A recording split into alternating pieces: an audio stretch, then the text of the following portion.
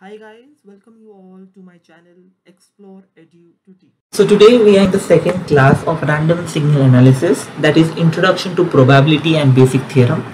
There is already a video uploaded on my YouTube channel in a random signal analysis playlist wherein we have spoken about the basic terminologies in this subject.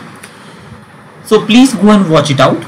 In this video we'll be talking about some basic theorem and about a basic numerical which was asked in the GATE examination also. So please make a note of it. Please take these videos very seriously because they form the basis of this subject. You should be knowing the basic terminologies that I taught you in last class, like what are mutually exclusive events, what are independent events, what is De Morgan's theorem, what do you mean by probability, what are the properties of probability, because this will be used very frequently as we go ahead and get into the complex concept of this subject. So please take this subject very seriously, take these videos very seriously. The notes are present down in the description box as well. Also I have linked down my Instagram page, Explore Edu to Teach. You can follow me on Instagram as well. There are all summary videos, short notes, as well as some descriptive and short pages of formulas and different kind of concepts uploaded on my Instagram page. It will be very helpful for you for your quick revision. So please check out the links in the description box. So let's begin with today's concept. We'll be talking about different theorems in this concept and we'll be solving one numerical also on the same. So I hope I'm very clear. So let's begin up with the theorems. So the first theorem is the probability of an impossible event is 0. Okay, so if I consider there is some impossible event, the probability is going to be 0 of it. Okay, for example, if I say I'm throwing a die and what is the probability of getting 7? So you cannot get a 7, right? In a die you cannot get 7. You can get 0, 1, 2, 3, 4, 5, 6. You cannot get a 7. Hence the probability is going to be 0. Therefore the probability of an impossible event is 0. Hence it is given in terms of expression as probability of 5, where 5 stands for impossible event as 0. Next, what is theorem 2? The theorem 2 is basically if A bar is the complementary of event A. What do I mean to say is that if I have an event A and A bar is the complementary of that, then in that case probability of A bar is equal to 1 minus probability of A. I repeat myself, if A bar is the complementary of event A, probability of A bar is equal to 1 minus probability of A, because probability of A plus probability of A bar both gives you equal to 1. So I can say the probability of A bar is given as 1 minus probability of A. Please make a note of this concept. It will be helpful for you. So what I mean to say is that if in this entire sample space I have this as A, then of course the remaining space is going to be not of A, that is A bar. And hence we have this formula, P of A bar is given as 1 minus P of A, that is P of A plus P of A bar is equal to 1.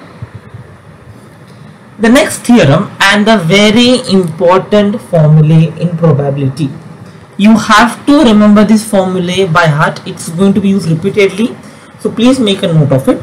It says that I have already, I guess, taught about this particular formula in the last class also. But again, make a note of it. It's going to be extremely helpful for you all.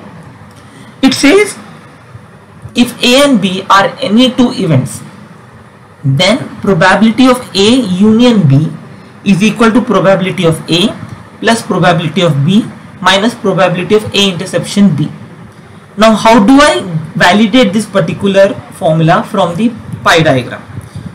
Okay, so what happens is that, from the set diagram, I'm sorry.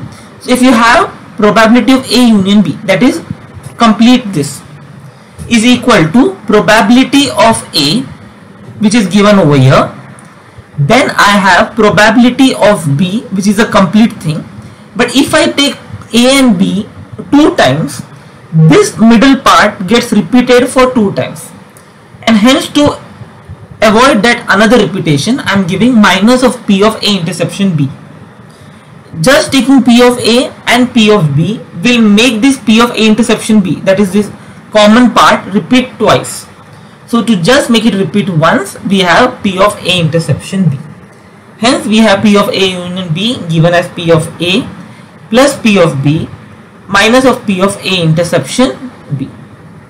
I hope I am very clear with this. So now we have a numerical. We'll try to understand this numerical and solve it. Basically this doesn't include any kind of formulae, but it includes some logic and basic concepts of probability. So let's try to understand. The question says A and B alternately throw a pair of dice. Okay, there are two people, assuming A and B. They are alternately throwing a pair of dice. A wins if he throws 6 before B, and B wins if he throws 7.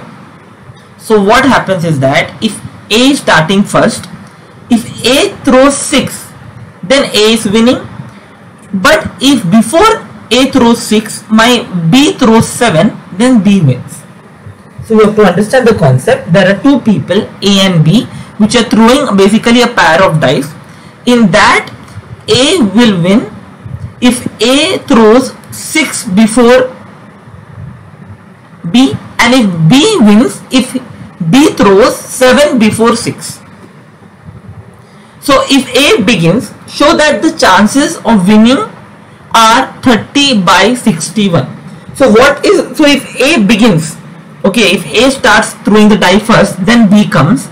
What is the probability of A to win is 30 by 61. You need to prove that. So let's try to first understand what is the probability of individual player winning. So when does A win? A will win if he throws 6. So the probability of A winning is given as 5 by 36. So in a pair of die, if you see, there are total 36 sample space, out of which the 6th value will come when n of A is equal to 5. So what I want to say is that if there are two people, A and B, and if A has to win, then in that case the sum of two dice is equal to 6. So the number of possibilities in a pair of die is 5 for that, and the total number of possibility for two dice 36. Therefore the probability of A is given as 5 by 36. And if I want to know probability of A bar, it is 1 minus 5 by 36, 31 by 36. Similarly, what is the probability of B winning? Now B will win if you see, if he throws 7. So what is the probability of throwing 7? Again, the total sample space is 36 because of two pair of die. But what is the probability of 7 coming? It is 6. So it is 6 by 36. It is 1 by 6. Therefore the P of B bar is given as 1 minus 1 by 6 is 5 by 6. Hence, if I know the individual probability of winning of A and B, the question says, if A starts throwing the die first, what's the probability that A will win? So imagine in the first time, A throws the die. So what is the probability of A winning is 5 by 36. So that's what I've written. But imagine in the A throws the die and it is not able to get 6 in the first attempt, which is the winning one. Then it will be P of A bar, and P of A bar is given as 31 by 36. You cannot take P of B. You have to take P of B bar only. Okay, because B cannot win, because the question says what is the probability of A only winning if he starts throwing the die. So B bar is taken directly as 5 by 6, which is been shown over here. Then again there is P of A, which is given as 5 by 36. In the third time we have A bar, B bar. In the third time already A bar, B bar is covered. Again A bar, B bar is covered, and now it's a third A. So you have to just put the values accordingly. Just solve it mathematically and you will get the final answer as 30 by 61, which is what we have to prove.